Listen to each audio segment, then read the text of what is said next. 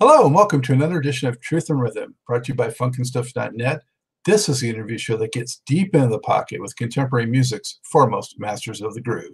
I'm your host, Scott Goldfine, musicologist and author of Everything is on the One, the First Guide to Funk. If you don't have your copy, get on over to Amazon and pick one up. You'll be glad you did. Whether you're watching or listening on the audio podcast, as always, I thank you for your continued support. Another great episode, or episodes I should say, because this turned into quite an epic, talking to Mr. Larry Dunn, keyboard extraordinaire. Larry Dunn helped transform Earth, Wind & Fire into one of the all-time most successful R&B bands, with sales of more than 100 million albums worldwide, including 32 gold and platinum, multi-platinum singles and albums. Earth, Wind & Fire also collected 6 Grammys out of 13 nominations, 4 American Music Awards, a star in Hollywood's Walk of Fame, induction to the Rock and Roll Hall of Fame and Songwriters Hall of Fame, and the Grammys Lifetime Achievement Award, among many other honors. In addition to playing organ, synthesizer, piano, and clavinet, Dunn served as the band's musical director.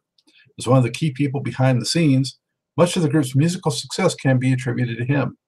He also rehearsed Earth, Wind & Fire for live stage performances and wrote many of the musical segues and medleys. He had major creative influence on such classics as Shining Star, Spirit, Be Ever Wonderful, Running, See the Light, Let Me Talk, and Love Goes On, Jupiter, and so many other melodies that continue to live on in the hearts of fans and popular music lovers. Dunn's other production and performance credits include The Emotions, Level 42, Ronnie Laws, George Duke, Lenny White, Foley, Ramsey Lewis, Caldera, Hubert Law, Stanley Turrentine, Dan Reeves, Brian Culbertson, Dee Dee Bridgewater, Stanley Clarke, and Denise Williams. Since 1988, Dunn and his wife Louisa have been involved with production projects, writing music for Japanese television commercials, film, and studio work.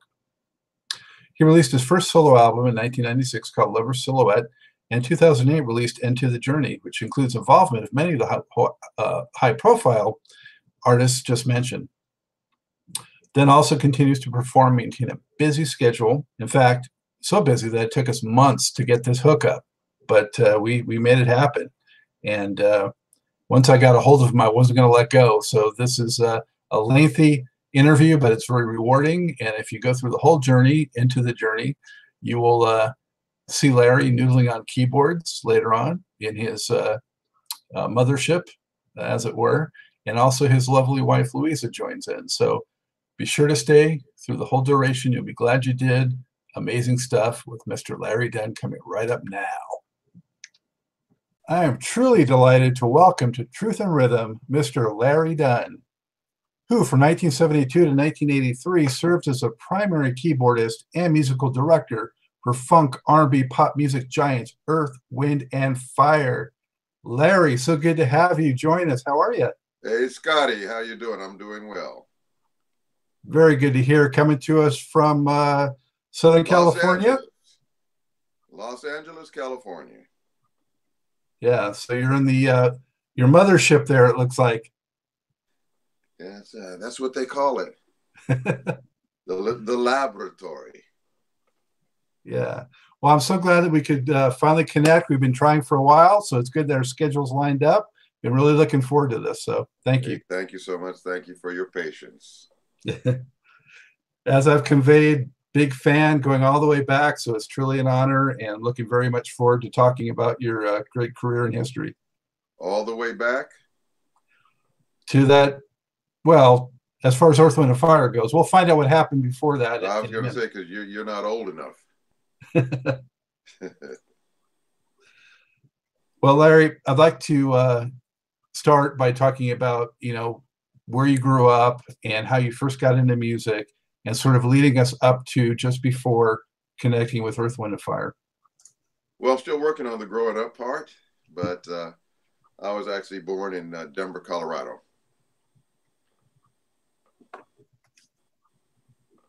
And did you have a musical family, or what was that? Absolutely. Like? My first 2 years of my life was on a farm in Denver, Colorado. My grandparents, Nana and Papa, were Italian, Calabrese from Calabria. So Papa took the boat, I would imagine, and ended up in New York. And then I don't know how, but he immediately migrated to Colorado and started the farm. I think it was him and his brother, and then sent for Nana. And the first 2 years were on the farm with mom, my dad. My mom was Italian, my father was black.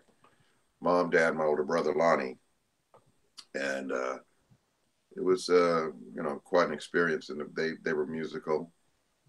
2 years old, we moved suburbia, and mom and dad bought a house. Man, it was a great neighborhood. My dad played piano, guitar, and upright bass. And so we had a raggedy upright piano in the living room, and I used to beat on that. I was drawn to that like a moth to the light. And when I was about, I don't know, maybe 4 or 5, maybe 5, he taught me Blueberry Hill by Fats Domino. And then we would go to North Denver to hang with the Italians, and they'd have their guitars and they'd play Italian folklore. And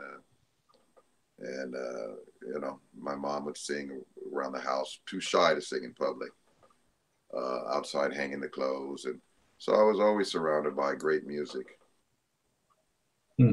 So when did you first start kind of getting into it seriously? Did you have formal training? When did you start playing with others? Well, like I said, 2, started beating on it, probably about 4 or 5. I think when I was in 3rd grade, like I said, our neighborhood was golden. We had all nationalities, all types of people, and we all got along. I think you and I had talked about it before when we first started speaking about how I don't understand if we're supposed to be so evolved, how it seems like we're going backward. It seems like the neighborhood that I lived in then was like the neighborhood should be today, but I digress. That's a whole nother interview and conversation. But I was very fortunate. Across the street was a lady, a white lady, lived across the street in a fourplex. And I took about 3 years of classical piano from her. And I really, really enjoyed that. And I did a bunch of recitals. And I don't remember this, but my mom said I would throw up before, which is better than throwing up during.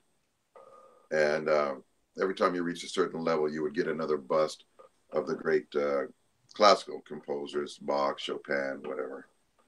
And I had a whole slew of those. And so that was it. Then in 4th grade, I said I did 3 years of that. But in between that, during that period, in 4th grade, I got a guitar. I got an acoustic, and I learned George Harrison and the Beatles and Ray Charles and what have you. And then we went to a pawn shop, and I got an electric guitar, and I'm like, ooh, this is it. And in 5th grade, I wanted to be in the school band. I was attending Barrett Elementary School in Denver. It's about 3-4 blocks from our house. And back in those days, it was a beautiful thing. They had loaner instruments.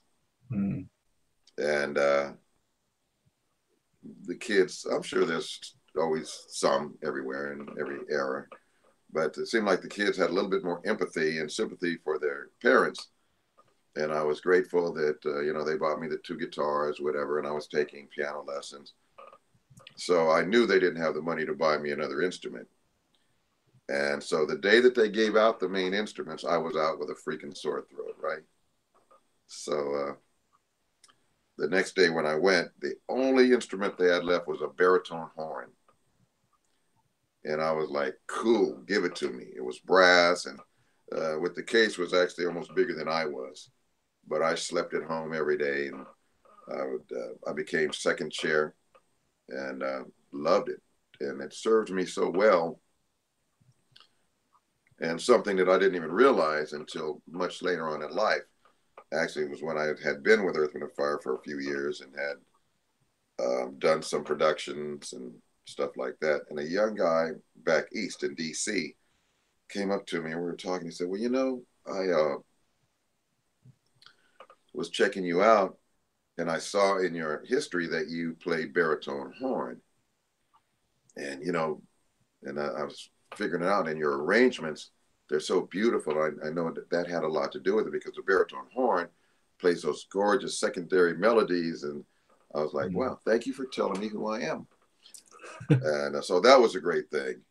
I played that throughout high school, junior high, high school, actually elementary, and then all the way on. So anyway, you still there?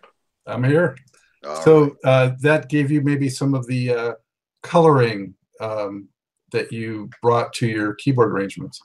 Absolutely. That, and then, being with Earth, Wind and Fire, and of course, Charles Stepney, and Maurice was good at that too.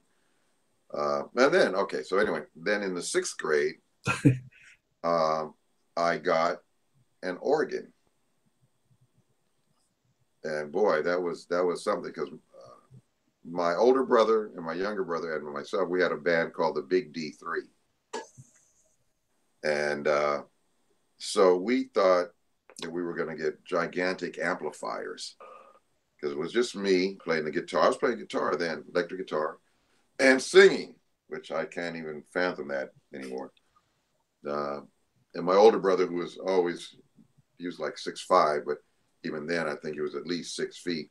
And we made a real ghetto drum set. We had a tambourine, old tambourine. We ripped off all the little jingles, and we attached it to like a wire hanger from your closet, some kind of rigged it, and stuck it into the bottom half of a music stand that you would use to read music, but we didn't need the top, just the bottom. That was a snare and a cymbal that was about 5 inches in diameter. It's pathetic. That's about it. And here's this big kid sitting behind that, and my younger brother Stephen was hilarious because he was left-handed. He would hold the acoustic guitar that I used to have and kind of just stand there and chew gum. He was so cute. Now he's turned out to be an incredible composer and arranger and drummer, and did most of the drum work on our stuff. Into the Journey and the Larry Dunn Orchestra stuff. At any rate, so we're thinking that we're going to get big amplifiers, right? So, Christmas Eve, the kids we'd sneak out into the living room when mom and dad were asleep. At least we hoped they were.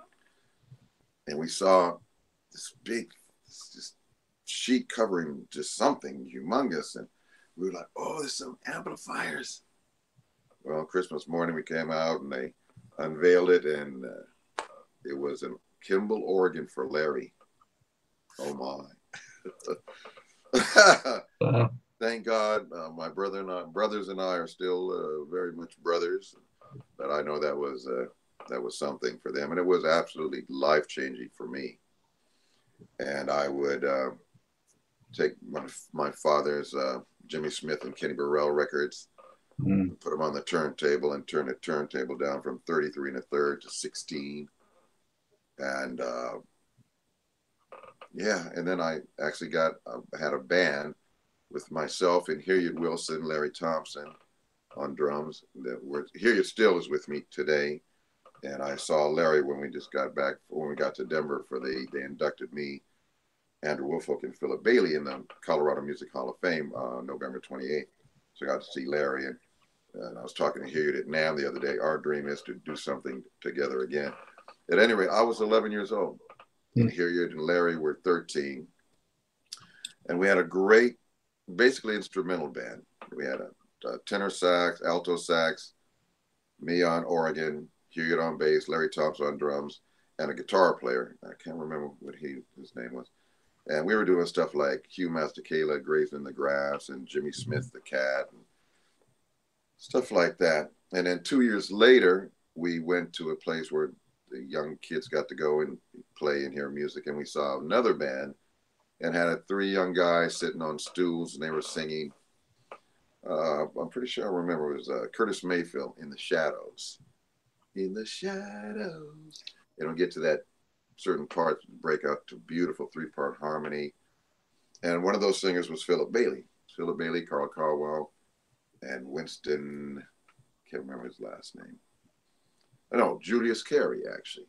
And so we snatched them up with us, And so we were doing everything from James Brown to the Temptations, the Moments, the Stylistics, and then as time went on, Santana. I mean, on and on and on. What was the quality of Philip's singing at that point? Oh, Philip was always, he was always Philip. Way back then, I remember a young lady that we used to go to school with, and she talking to me one time. She said, "Oh, you guys are so good," and Philip's voice is it's like an angel, so beautiful. So hey, man, and then eventually we were doing Battle of the Bands, and ironically enough, when we did when we got inducted, Philip and I were there in Denver in November, and it was at this Paramount Theater downtown, which is the same theater that we won a couple of the Battle of the Band things at. That's pretty cool. It was. And so by the time I was 15, my little Italian mom, pops had split when I was about 13. And, so we were playing 7 nights a week in this 21 and over nightclub. I'm 15 years old. And groups like the Whispers and Young Hope Trio and Bobby Lyle and certain artists would come through there.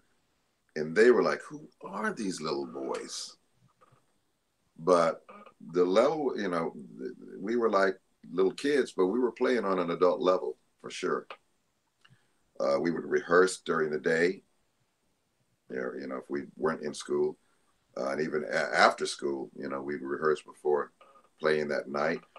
And, I used to love it. They had a B3 organ there because by that time, my little Kimball organ had about 13 keys broken off of it because Harriet's mother owned a janitorial service, and Harriet would work his little butt off with her.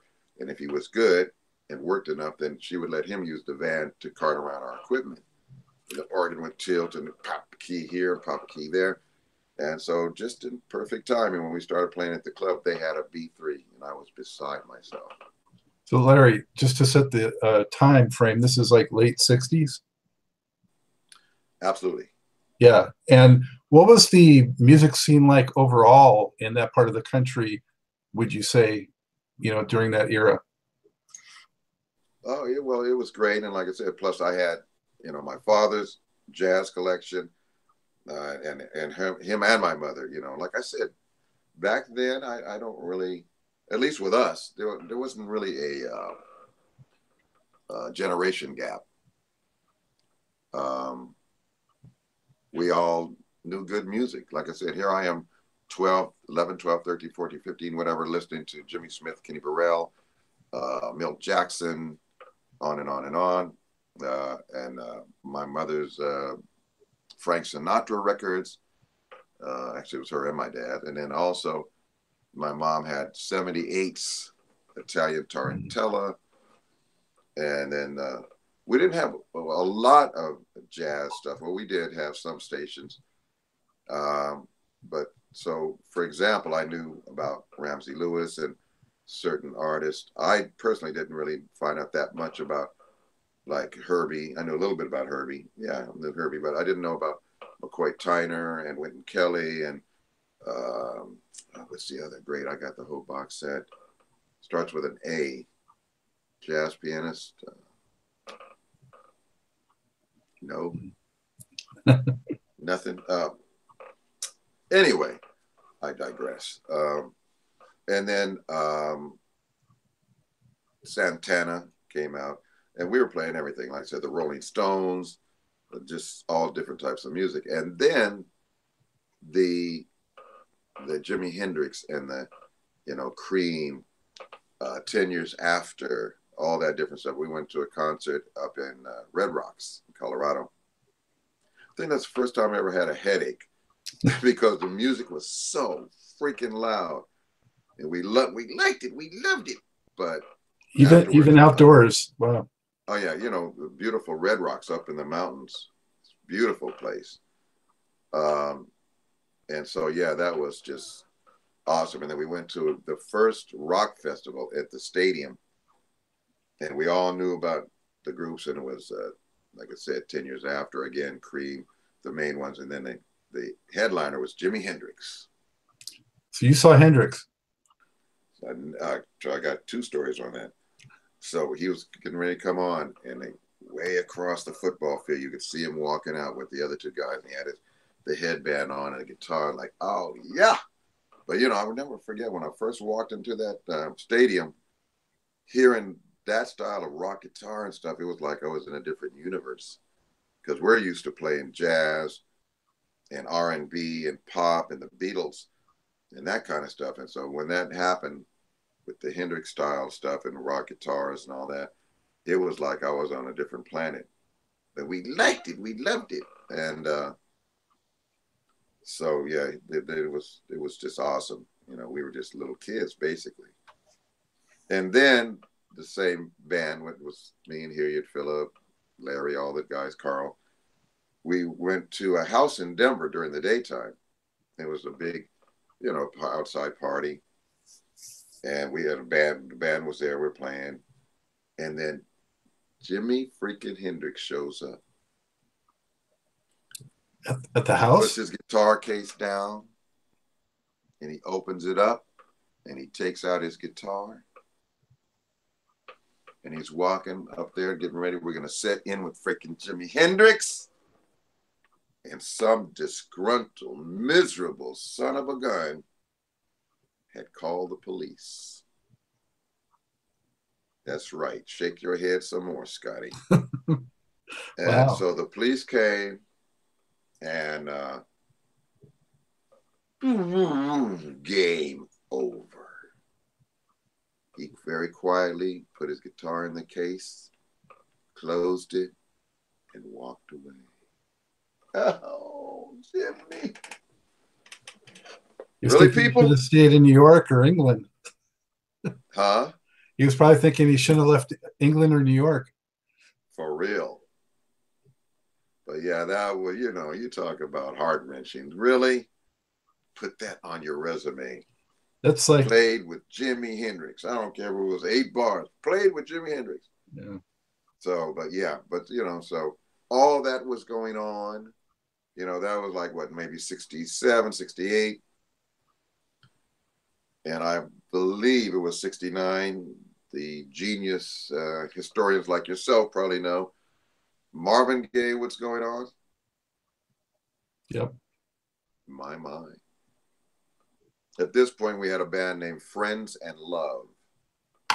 It was a bunch of us cats from Denver, and then we had 2 white guys from Philadelphia. Steve Sykes, funky boy. He was, I should tell you, I said, that's why they wrote that song later, play that funky music, white boy. And him and I are still buddies. He is a great engineer. I did some production, a group called Real Tight. And Luis and I actually had called him, and he did the mix for us and with us. But he's back to playing guitar as well. And then there was the sax player. Both of them were 2 guys from Philly. Greg something, and he was doing the record thing way back then. And we used to play at this place in Colorado up in the mountains called the Hornbook, out in Boulder, Colorado, the Hornbook Inn. Turned it out. And it's amazing because, you know, people were smoking marijuana and drinking and everything. They had them little bar tables. And at the end of the night, people would be standing on top of them, yet nobody fell and cracked their head. It was the divine order or something. And so that was very deep. But let me go back a little bit. One thing that was very important. When I was 13 years old, my uncle on my mom's side, my Italian uncle, was the janitor for the Denver Arena downtown Denver, Colorado. And lo and behold, he got me into my first big concert at 13. It was James Brown. Okay? Wow. James Brown. And hey, I'd been playing his music since I was 11. And man, it just, you know, I was just blown away. And I said, you know what, I'm going to be on that stage one day. And it almost happened. It did happen, but it didn't happen because they tore that place down. 13, 14, 15, 16, 17, 18, but 5 years later, I was on that stage. It was the Coliseum, though. Nice. 18,000 people in Denver. But I remember, man, they, you know, To see James Brown dance is one thing. To see him live is another. But the first time I had ever seen a strobe light, and they had not one, they had two, and they were industrial. And they turned those things on and turned the lights off, and it looked like he was just floating across the stage. I was like, oh my God, Home Alone. And then when it was over, everybody exited, and my uncle had to clean up, and there was nobody in there. Me, my uncle, and again, you might know, the saxophone, the baritone sax player, tall guy, had the little gray streak right in the middle of his head. And I said, okay, I'm going. I went down there and I said, hi, I'm Larry Dunn. I play organ. I would love to play with you guys. And he looked at me and said, you know, kid, I bet you could really play. And he did the epilogue with this. And you know, if it wasn't for the fact that James thinks he could play the organ, we might have been able to do something. And I was like, whatever. I'm going to keep it moving. You will see me again. And so, yeah, that was life-changing. Wow. That's awesome. My first concert was the Eagles. My sister. Not quite as funky. What year was that? 72. 70 what? 72. 72. That was my second year out in Los Angeles to be with Earth, Wind, and Fire. All right. So amazing experiences. How did I get in Earth, Wind, and Fire? Is that the one? Yeah. Somehow, one way or another, Maurice White saw you guys. All right. So we were always abreast of stuff. And I think we even did one or two of the songs. We were familiar with the first go around of Earth, Wind, and Fire. And for those who don't know, Maurice was actually a session drummer and jazz drummer, then became jazz drummer for Ramsey Lewis Trio. Mm-hmm. And but him, Charles Stepney, and I would imagine Tom, I don't know. Maybe Tom hadn't come along yet, but whatever, Charles Stepney, and there was Satterfield, Maurice, they were all doing those great sessions at Chess Records in Chicago, the Dells and Rotary Connection, Ramsey, all that. So anyway, Earth, Wind, and Fire came to Denver, and we had a conduit, Perry Jones, who actually claimed to fame as discovering me and Philip and Prince, and he was a real. Actually, we saw Perry in November when we were there. He was an A&R guy for Warner Brothers, so that's how he knew Maurice, and so it all kind of got interconnected. But anyway, so Earth, Wind, and Fire with Maurice and the older guys and Sherry Scott was doing a performance in Denver, Colorado at the Hilton Hotel. It was an afternoon gig. And so our band, Friends in Love, opened the show for them. And so, of course, Perry was very close with them because Warner Brothers. And so that evening, after the gig was done there at the Hilton, Maurice and Verdine came down to the little nightclub we were playing at. They had a little round stage that would just go around in a circle, and it had to be three in the guys. So that's how we made that connection. About a year later, if that, they broke up, we broke up, and Philip came out to Los Angeles and became musical director for a gospel group called the Stovall Sisters. And Maurice in the meantime was going through many, many different musicians and keyboard players and whatever, everything. Philip came back to Denver, and at this point I was playing with another bar band, Sammy Mayfield, a young guy whose mom had passed when he was 12 years old, and he's still around, blues playing mother figure and singer. But I told him the same thing. I said, look, the only way I'll be in your band is we got to rehearse. Always the R word. He's like, cool, and we did. So anyway, Philip came back to Denver just to hang out. You know, his wife went to Manual High School. Me and Philip went to East. So the group War was performing again, I don't know what this is, in the afternoon at Manual High School. So Philip was in the audience, Oh, and so Sammy Mayfield Band, we opened for them. So I took like a 10-minute Hammond B3 organ solo and just wiped it out. And Philip went to the phone. There was no cell phones there unless you were with the FBI. And he put in a whole bunch of money, and he called Maurice in Los Angeles and said, hey, I think we might have the guy, man.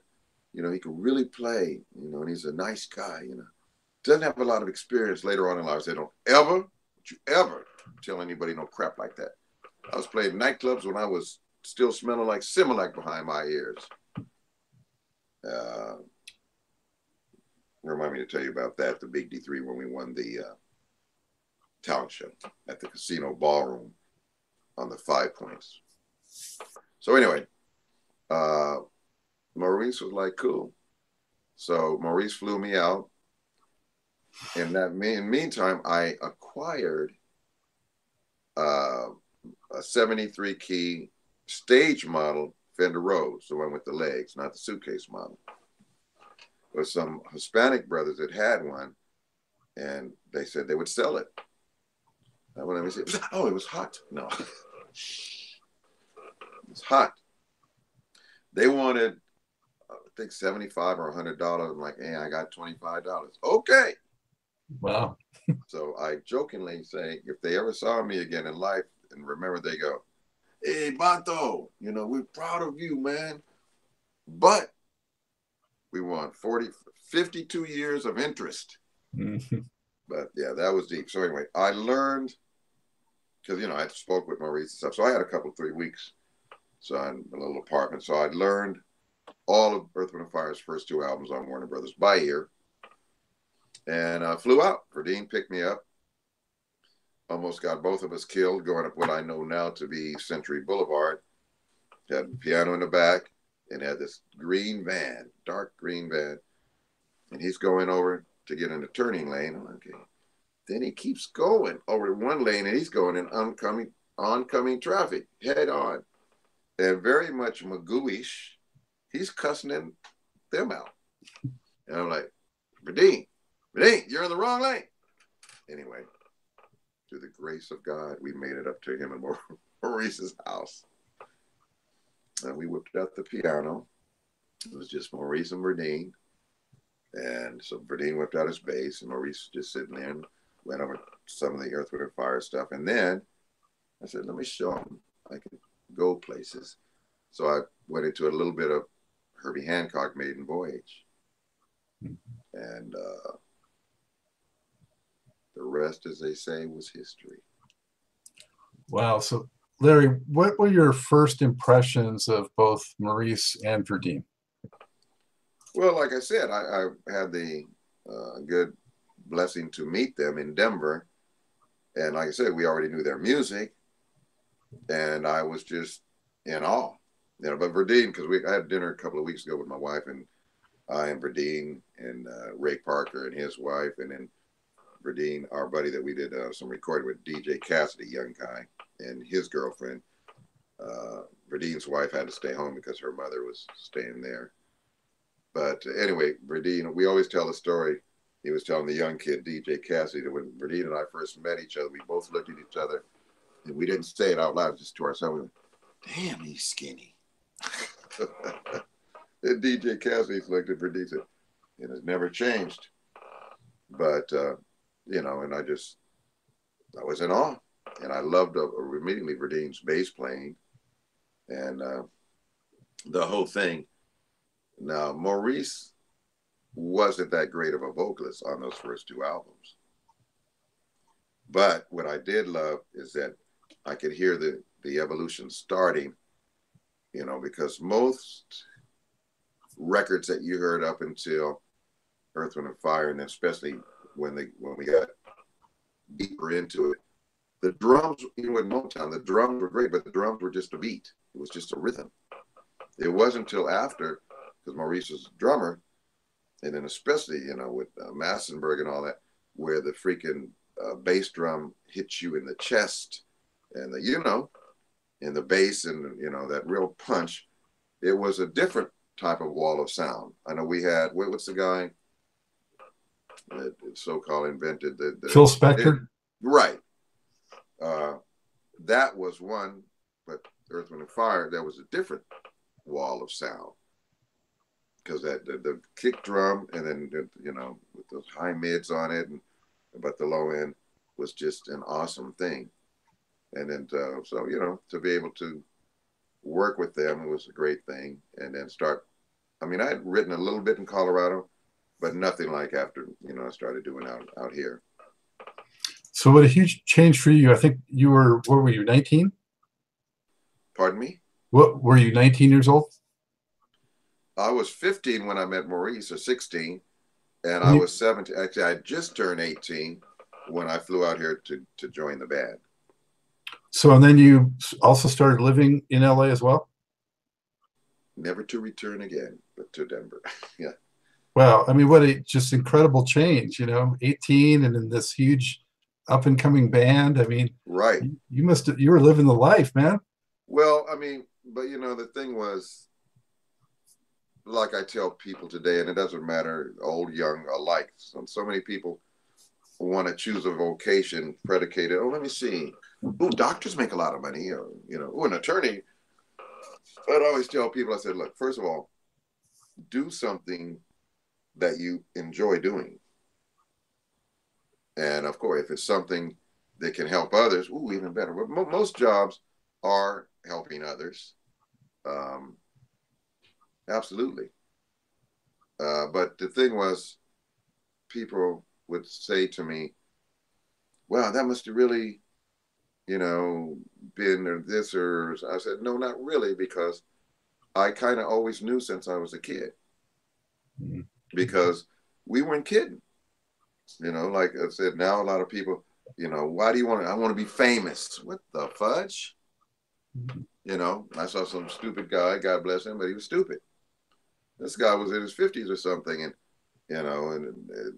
his girlfriend, 15 years or something, or 11, never married her, and he's up there like, I want to be an actor. All of a sudden, you want to be an actor, and I know what's going to happen. I'm trying to get my famous on, and that's the problem. People want fame, but they don't even understand there's certain stuff that comes along with that. And like I said, I think because I was prepared, I never tripped. I remember being 19 years old, and people, young brothers down south, would come up to me and, oh, Larry Dunn, man, you the baddest keyboard player in the world. You're my idol. I said, stop. I'm 19. I said, stop. First of all, no man should be another man's idol. God is God. And God creates everybody. Whatever it is you see in me that's tickling your fancy, you have the same thing. You just have to work on it. I said, but there's things in me that you don't see that ain't so cool that I have to work on. Right. And as far as being the baddest keyboard player in the world, again, no such thing. Damn, I remember saying that when I was 9. I said, like, I forgot what I used. I said, for somebody, Glenn Campbell's keyboard player may be the baddest keyboard or the best keyboard player in the world. So, these are blurred lines there. And, a lot of them did get it. Some of them had that look like, okay, gotta go. But yeah, best is totally subjective. Right, absolutely. But I always tell people the story. We were rehearsing out at the Warner Brothers lot, and I guess they had just shot a Pepsodent commercial.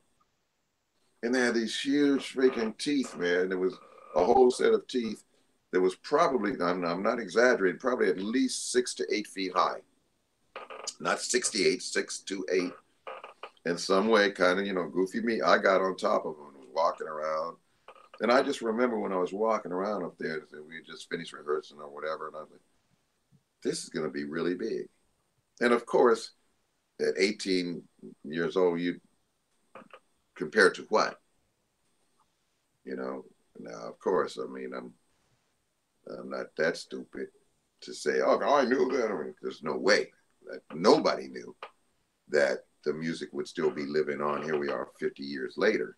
Yeah, what an amazing ride. So that is, when you got with them and you were starting to, coalesce, What mostly did you do first? Were you mostly rehearsing? Did you do any live gigs? Did you go right into the studio? What happened? Excellent questions. I have no answer. No. Actually, it was pretty deep. Maurice had a vision, and God dang it, he was going to stick to it, and rightfully so. He had this thing that, you know, if we start taking these little gigs at Osco's or these little clubs around LA, I remember Oscars. right? Yeah. Osco's, Disco. Yeah. yeah, and a couple other ones. He's like, that's gonna kind of, you know, mess up the mystique. He always had to what's good about mystique. And he said, plus, now this is funny, just because of the time, the same people that would pay $2 or $3.50 or something, $5 to see you at Osco's, they ain't gonna pay $15 to see you at the Forum. Wow, $15. Actually, I've seen some of those pictures in the Earth, Wind & Fire Legacy page with the ticket, you know, Earth, Wind & Fire live in concert, $10, Yeah. $9, right? But so what we did is Philip and I had a little apartment that we lived in together. And we would, he started studying percussion with a guy, God, what was his name? It was a short nickname, Todd or something like that. I don't remember. And he would, you know, he's just learning the tones. How to really, because, you know, a lot of people just beat on, oh, I'm a conga player. No, you're not. You know, how to draw those tones out and different stuff. And he also had a little raggedy, I'm going to get these raggedy pianos, a little raggedy Wurlitzer. And I would listen to McCoy Tyner and different stuff. And I said, I'm going to get this stuff. And we would basically just, you know, practice every day. And then Maurice gave us enough dough. I remember one time we were pretty hungry. So we had one, they didn't have that super crap, just a regular little old can of Campbell's chili soup, they call it, but it was chili. And so we split it in half. And I was taking Philip's lead. We put it exactly in half. And then he took some cheese and sprinkled it on it, cheddar cheese. So I did the same. Then he put a bunch of crackers on it and then topped it off with some ketchup and mixed it all together. We were happy as two pigs and you know what. And it's okay, we'd do that. And then if we weren't doing that, then we would be having rehearsals with Earth, Wind & Fire. Rehearse, rehearse, rehearse. And, you know, that's what I tell people. I said, look, man, you take away Clive Davis and the record deal. You take away Faison and the choreography. You take away Doug Henning and Copperfield and the magic tricks. You take away Bill Whitten and the wonderful outfits and all this stuff and the lighting and the sound. And the deal is no secret. We rehearsed our butts off. Okay? And it was none of this, hey, man, I got to get out of here. Bye. And, you know, now that I've got the Larry Dunn Orchestra, and, you know, in the past, I've had a couple of younger brothers, and I had to get on them because, you know, we were rehearsing at this church where my good pastor buddy lets us rehearse. And I look out and where we're on the stage. I look out there and I see this young guy, great talent, and he's on the phone. Man, I'm over here rehearsing with Larry Dunn. I got right on him. I said, no, you're not. You're supposed to, but you're not rehearsing with me. You're on the phone. And I told him, I said, look, man, maybe that's why there's not a lot of great bands anymore. Because there's so many freaking distractions. I said, we didn't have no damn phones. Really? I said, I don't even think we had a watch. Mm-hmm. It was about the freaking music. Definitely too many distractions today. Oh my God. You know, everybody, this is the whole life is this, you know, and like I said, technology, everything has a purpose. There you go. Yeah. So because no expense spared on graphics here, there's the former Earth, Wind & Fire and then the Larry Dunn era Earth, Wind, and Fire. Hey. Wow. What book? What is that? Maurice's book? Yeah. Yeah. I have that. Yeah. Yeah. That was the great. And that's you right next to Maurice there. Yes, sir. Yep. Well, still with the big head and the big hair. Actually, my wife just cut my hair. She said it was getting too long. I'm like, whatever. I But need yeah, to see man, the it barber was myself. a wild ride. And let me digress and go back to one thing that I skipped over when I said me and my two brothers had the big D3. We had these black shirts, turtlenecks, and it was black, red, and white. Right here, the rest was black. And it was at the casino ballroom. There was an area. It's gentrification, but there was an area in Denver called the Five Points. It was uberly famous, and it was called the Five Points because there was one section there where actually five corners met. Usually it's always four corners, but there was five corners. They named it the Five Points, and they had such clubs as the Rossonian, the Casino Ballroom, which is they had a talent show down there. So the Big D3 were one of the competitors. And so my mom was there, my dad was there, and us. And we won third place. And that's when I was playing, see the girl with the red dress. To this day, like I said, I just can't believe that I was singing. Nowadays, I mean, I can sing very well enough to yell at singers and tell them what I want them to sing. Was that before your voice changed? As a producer. But so I was like, wow, really? I get to stay up. Let me get this right. I get to stay up late with the adults. I get to do music. Wow. We won third place. We got a picture in the newspaper. And I got $12. Oh. Remember Steve Martin and the Jerk? Yeah. I heard my first Mantovani record. And I said to myself, these are my people. This is my music. Oh, yeah. That was another tentpole or milestone or life-changing event. Because I was like, really? I would do this for free. Of course, that's what all musicians say. I would do this for free. But to be able to, and then, like I said, and stay up with the adults late. So I was like, yeah, this is what I'm going to do.